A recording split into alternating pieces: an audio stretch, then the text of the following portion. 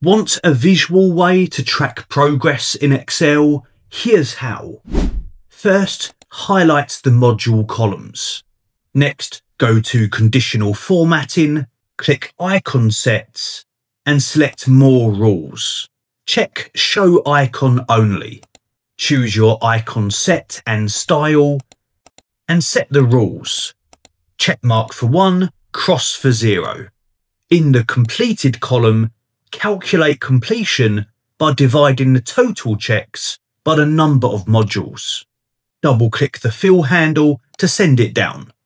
In the To Be Completed column, enter 1 minus the completed value, and double-click the fill handle.